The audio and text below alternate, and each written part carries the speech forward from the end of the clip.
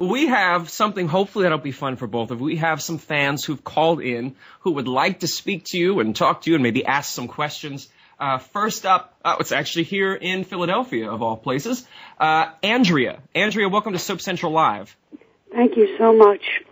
This is an early Christmas present for me to speak to you two lovely ladies. And I'm just getting over cancer treatment, so it's just terrific. Thank you for being here for us. And first I had a couple questions. I wanted to ask, how and when can we hear Pretty? Well, I believe that you can just log on to it and see it at any time. There are 3 episodes already that have been aired for this season, and I think if you just do a Google search on Pretty, the series, you can get access to it. Wonderful, and wow. And I have to tell you, I'll give away my age. I've been watching General Hospital since 1968, and I used to watch Denise on Days of Our Lives when she was fighting over Doug Williams. Oh, yeah. So that tells you many years. Neither one of you look any older. You're only better. And honestly, and I was wondering, I hate to be a pessimist, it doesn't look good for General Hospital to stay on the air because they're going to put Katie Couric on in the afternoon, probably. If the show, unfortunately, would be canceled, would you ladies consider coming back at least for, a short time so they can maybe tie up the loose ends? And we would love to see you, even though I watch you every day on The Young and the Restless as well and enjoy every moment of it. Well, I can tell you that the way I feel about it is I'm more than happy to go and provide General Hospital and the fans with the happy ending that they would like to see, as long as I don't have to give up my job on Young and the Restless to do it. So the decision really rests in the hands of CBS and the producers I currently work for, if they'd be willing to free me up or loan me out, as it were, for a period of time. That would be wonderful. I hope it doesn't happen, but not looking good. And I'd like to hear your reaction, Genie, on the resignation of Brian Franz. He resigned? Yes, ma'am. Brian is today. We're going to silence. We want to make sure that we go to the next call. So thank you, Andrew, for calling in. Thank you so We'll much get Genie to answer that as we move to the next caller. He did, Genie. If you joined us a little bit later, he has stepped down effective the end of January. He'll be replaced. They don't have a new position for him, but ABC Daytime is no more. It's being morphed into another division that will focus mostly on the creation of non-scripted programming. Oh, my God. I had no idea. When was this announced? This about maybe 5 hours ago. Oh, my God. This is the first I'm learning of it. I absolutely had no idea. Wow. Wow. I don't know that he's actually stepped down, or perhaps he has just moved on to another part of his career, because Brian's career, as I understood it, was starting to branch out into other areas. So it could be that this is just the closure of what was ABC's old daytime. It is certainly, regardless of how people feel about that particular decision, I think it's been a very emotional 2011 with cancellations of soaps and other rumors hanging overhead. And it's difficult for folks who really love this format, this genre, to see that it isn't sort of what it was when we were talking about 30 million people watching a wedding. I know. It's such a sad thing. It really is, that something that was so powerful at one time could have fallen so drastically. I personally believe that as long as you have a time slot, you have the same opportunity to make the same thing happen again. I absolutely believe that. So for me, it's sad. I hate to see anybody throw in the towel. Well, I know, Genie, that your time is cutting down here. I want to give you an opportunity to thoughts on what's coming up for the holidays? Do you have any special holiday plans? And certainly something I've noticed for folks who maybe have somebody on their list who is difficult to shop for, there's a lot of good stuff at the Cherished Home that they can go and certainly get some gifts for people who are hard to shop for. Oh, funny. You know, we did just reopen our website, and we are trying to get that part of our business going again. It's such a hard time in our economy, you know, and I'm really trying to just keep that going for the people in Maine who have come to rely on it as their income.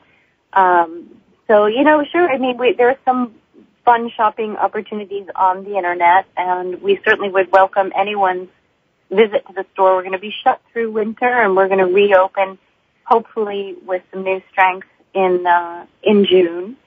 And actually, my time is okay. I feel guilty that I missed the first bit, so I can be with you for a few minutes longer. Don't worry about that. Okay. Let's take. We have people lined up, so let's go to Ohio. I believe we have David. David, welcome to Soap Central Live. Hello. Hey, David, you're Hello? on the air. Am I on? Yes. Hey, hi. I'm not hearing you go through my end, but I just wanted to first quickly say that I have watched General Hospital actually before either Denise or Genie first even came. I started around 5 or 6 years old with my mom, and I saw the very first episode of Denise, and I saw Genie's first episode, and like they were saying, their chemistry was just absolutely incredible, and the way they worked off of each other as far as actors was just, it's just been a joy and an extreme pleasure to watch. They are both, actually Denise, for as long as I've been watching GH, she still is my all-time favorite actress, period. And I've been watching about 40 years now. Thank you, how sweet.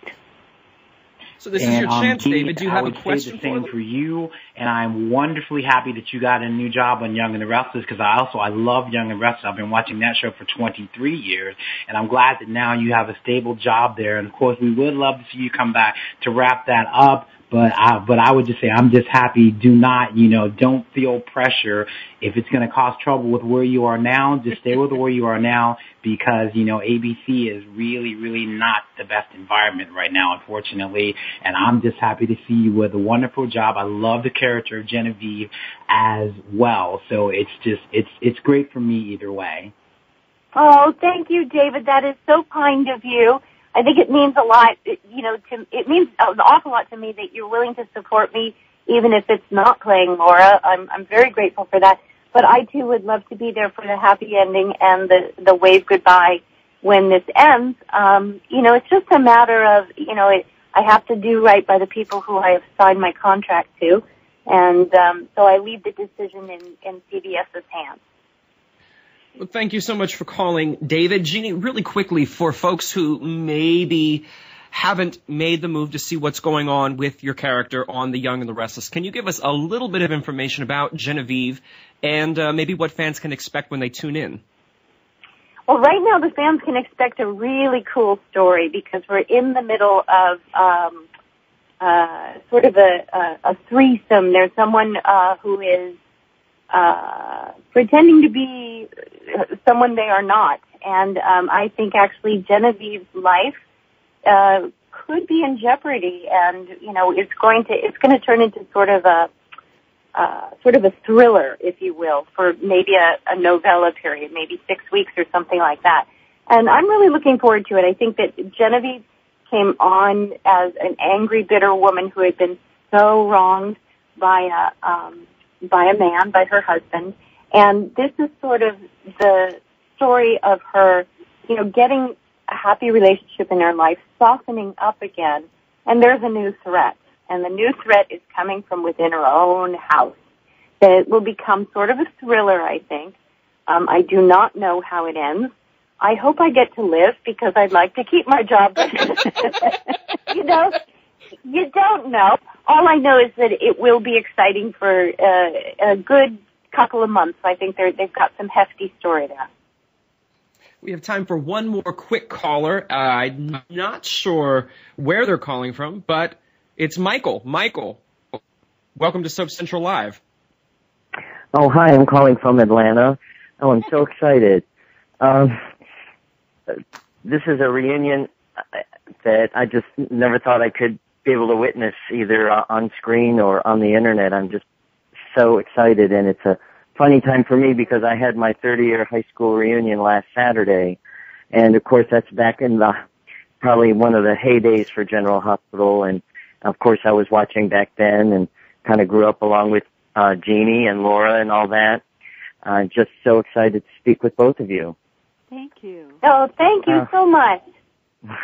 I do remember, I understand Denise is quite the animal lover and animal rights advocate, and I'll let you know I've adopted my 2 dogs from our local animal shelter. Oh, good. I think they make the best pets.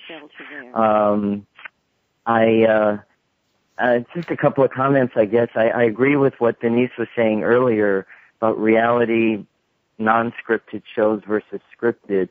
Some can be well made, but in terms of non-scripted, but I think there's something for me, and I'm sure for other people, I hope as well, that I think a scripted serialized program makes a difference because you know that these aren't real people behaving badly and doing all these crazy things, as opposed to thinking that there really are people out there that are living their lives this actual crazy way. I think the escapism of that really resonates.